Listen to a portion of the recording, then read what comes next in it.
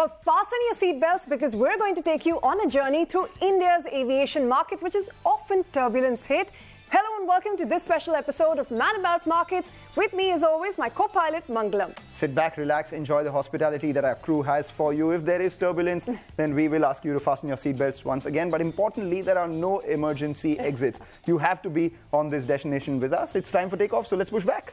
We will, and let me start by giving you a big picture of what the market looks like. Now, India is currently the third largest civil aviation market, and it contributes more than 5% to India's GDP, and it is growing fast. The market is expected to grow by 2.5 times the current level by FY30, growing at a compounded annual growth rate of more than 14%, Mangalam. Well, that's a quick snapshot, Ritu, and I'll take that part away from you. The third largest market after US and China. In fact, that's what the latest available data coming in from the International Air Transport Association, or IATA as we know it, indicates as well. India is the third largest domestic passenger market. The USA was, of course, the one with the top spot with close to 20% revenue passenger kilometer share, which is basically the domestic passengers market share in the world. It had 83% passenger load factor, or occupancy as we know it as well. China at number 2 had 6% market share with 72% passenger load factor or occupancy as well. Now for India, with a share of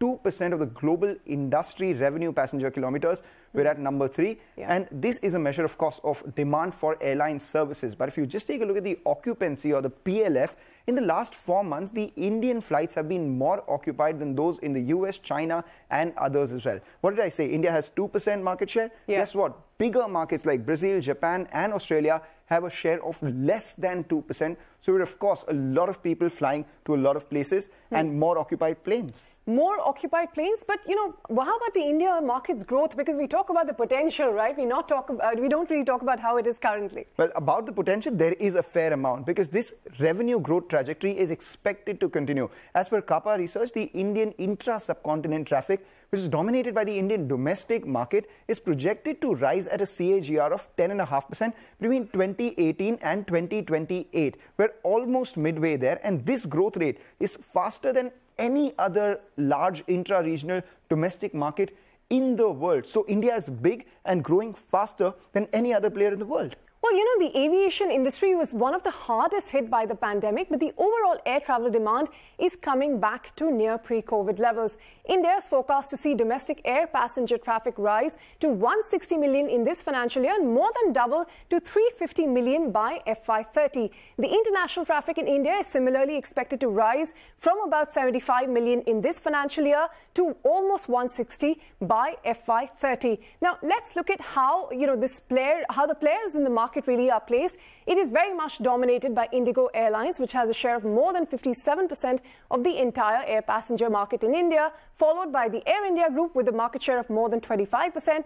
Go First, which of course now we know has filed for bankruptcy, had a share of about 7%. What does this mean in terms of share for other players and pricing? We'll have to see how the story plays out. SpiceJet and Akasa make up the rest of the market. So this gives you a sense of how the market is currently placed, and we'll see how it grows from here. We'll see how it grows from here, and that, you know, sets us up perfectly to invite the first guest on our show. Vinay Dube, who's the founder and CEO of our latest airlines, Akasa Air, joins us now. While the airline is the latest, Mr. Dube has seen a wide swathe of experience as well. From Jet Airways to Akasa. Mr. Dube, thank you for joining in. What have the biggest lessons about running an airline in India been for you? You know, I'd say there are plenty of lessons, but for us, I think there are 3 or 4 factors that we have applied towards the creation of Akasa. One of them is you need to have a very, very competitive cost structure. Which is something that we have built into our plans from day one. The second thing is that you have to have an extremely reliable operation and a high-class customer experience. And again, these are things that lessons that we have applied to Akasa as well. Well, a competitive cost structure, a very competitive market as well, Mr. Dube, because, you know, like we were just pointing out, Indigo has a share of more than 57%, and it's really a volume game, winner takes it all market, so to speak. Now, you've been in the skies for 9 months and you've been able to get about a 3% share. But what is the opportunity for a young airline in the Indian market, would you say? First, I will challenge your premise of a winner-take-all. I think, we have potentially seen some of that in India, but I would not be so narrow to say what happens, let's say, for the last 4 or 5 years in India is necessarily what happens in other parts of the world. If you look at other parts of the world, there are multiple profitable airlines, and there are multiple profitable airlines that exist for multiple years. I've given this example many, many times, but my former employer was one of many airlines in the US which between 2010 and 2019, this was really a decade of pre-COVID years that multiple airlines were profitable in the US. So for me, these are some of the lessons that led us to come into the market. And I think if you are a professionally managed and empowered management team, I think you can actually execute a strategy that will allow us to compete with, with the other players here in the country. And that's really the key, is having an empowered management team that is able to focus on its strategy. You talked about a 3% market share. I'd say for the first few days or the first 2 weeks of May, I think we're close to a 5% market share. So we believe we are well on our way to creating a critical mass. Well, hold your thoughts, Mr. Dube. We'll come back to you in just a bit. Now, this is coming at a time when demand for air travel is at an all-time high. Domestic passenger traffic averaged about 430,000 per day in April of 2023, which is the month gone by, which is much higher than the average of 373,000 passengers in FY23. Now, the industry-level load factor has also consistently been holding up above 85% in the last few months, and ATF, which is fuel, which forms the largest cost component for all airlines, has come off from an average of 120 rupees in the third quarter of FY23 to 112 rupees in the fourth quarter. So demand is strong, it is steady. Things are improving for the aviation sector in terms of costs, but importantly, the question is whether we have that sort of supply or not. And I'm looking at some data here. As of now, we have 684 planes in India. That's the fleet size, which is slightly under 700, which is less than 3% of the global fleet of over 28,000 planes. This fleet size is expected to double by FY30. In fact, there have been more than 1,100 aircraft on order over the next few years. And you would have read this in the newspapers or watched this on our channel as well, the recent mega 470 jet order placed by Air India as well. So there is a fair amount of demand, but at the same time, it is being supported by supply. Well, but that supply will not immediately come to the market. So let me pose that question to Mr. Dube. The demand for air travel, like we've been pointing out, clearly at an all-time high. But is supply going to be a constraint? Because these mega orders are only going to get delivered over the next several years.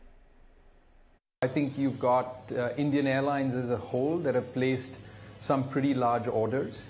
And as bullish as I am, and I don't think you can find another person that's more bullish about the long-term future of Indian aviation, and as bullish as I am about that, I believe that supply will not be a constraint. I think we will have a very healthy equilibrium between demand and supply, and in large part because of the investment that the government is making in airports. Right, we've gone from 70 airports to 140 with a projection to go to 200 airports. Some of these in very, very key areas that are constrained today.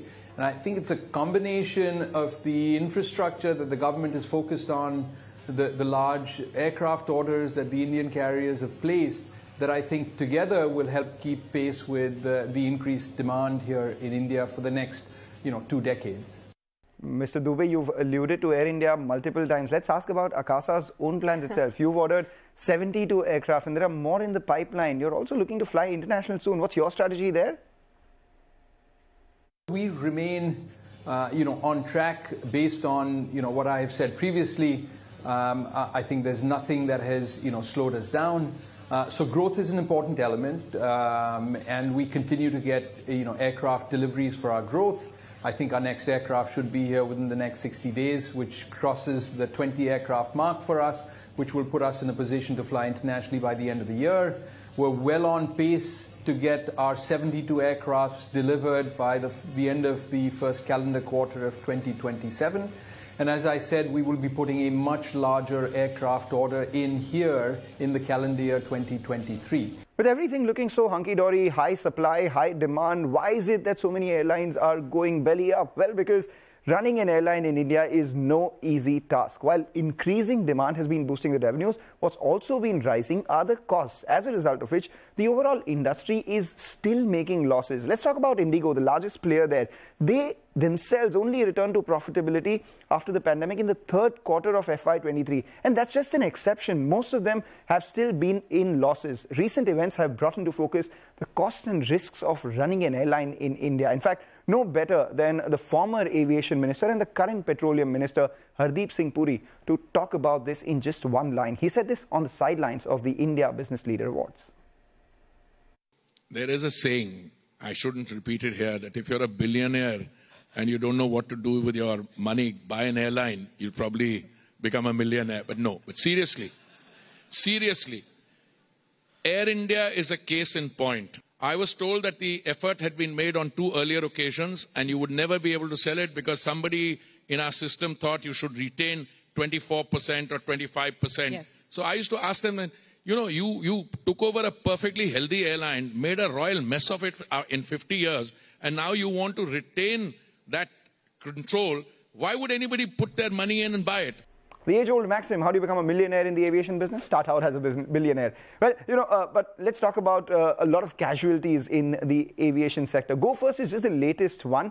It's not the first high-profile carrier to go bankrupt and possibly not the last one, because if you look at India's aviation history, it's dotted with a bunch of airline failures. From the days of the yore, you had the fall of East-West Airlines, Modi Luft, Damania Airways in the 1990s after the deregulation of the civil aviation sector, to the more recent high-profile ones like Kingfisher Airlines and Jet Airways folding up operations as well. Even the most influential corporate groups have found it very difficult to churn profits in this industry. Ritu. Well, that does bring us to the question, why is it so hard to make money in the aviation business? Now, there are reasons that can be solely attributed to individual airlines, but in general, there are multiple issues which continue to plague the sector, and it really boils down to very little control over the excesses of running a full-service airline in what is an extremely price-sensitive market. Now, the aviation turbine fuel, or ATF, makes up 40 to 50% of the overall cost of running an airline, and that is highly taxed, with state taxes going as high as 30% on jet fuel.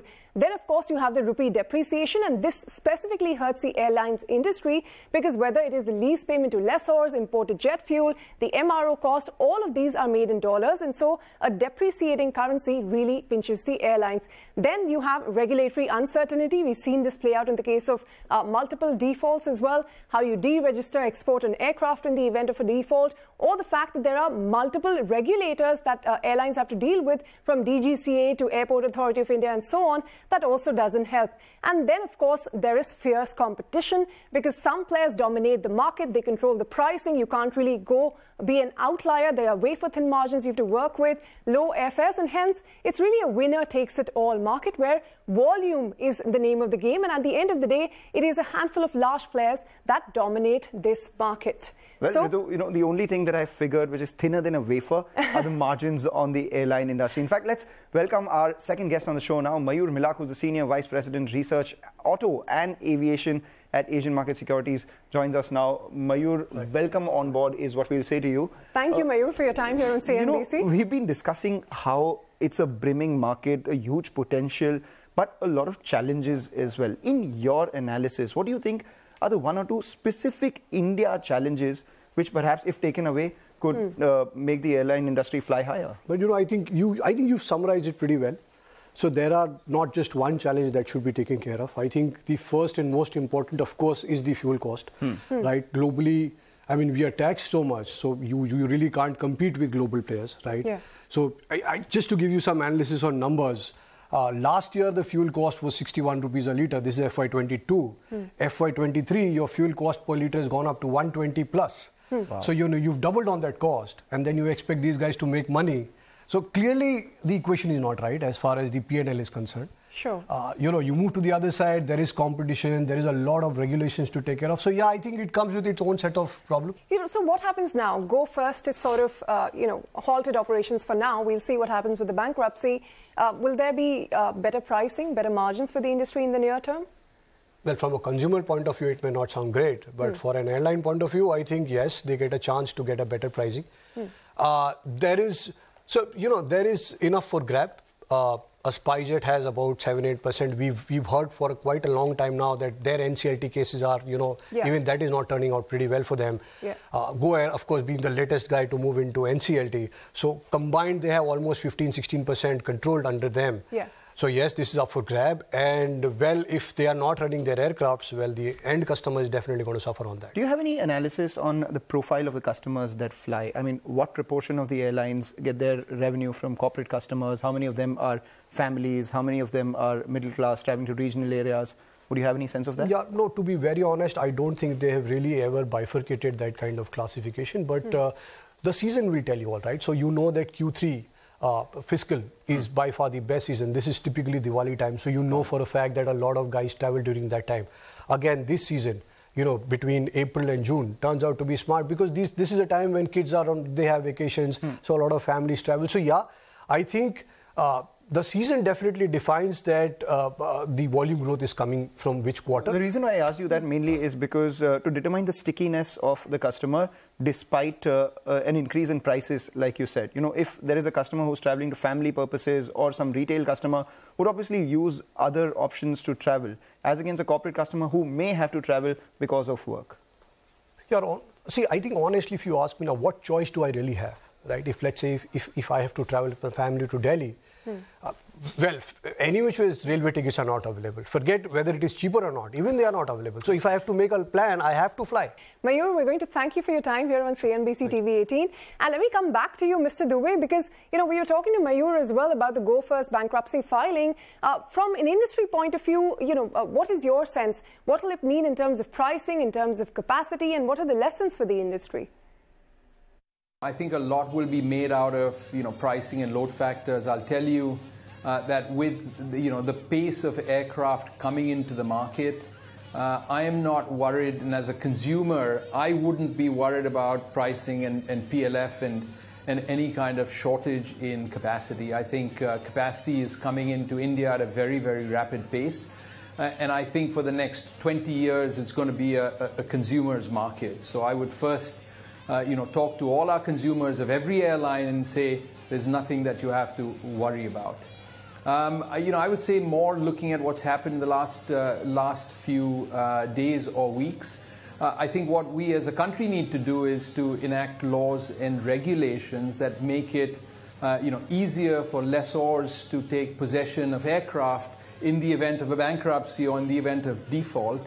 I think we need to build and bring back the confidence that these lessors have in the country as a whole. And so that's really where my focus is at. All right, we have to take a short break on that note, but don't go anywhere. We're going to be back and discuss, as always, what works, what doesn't work, the yays and mays of the industry. And we'll also get answers to the bigger question, are the Indian skies clear enough for takeoff for India's aviation industry? Don't go anywhere, just a short while and we're back.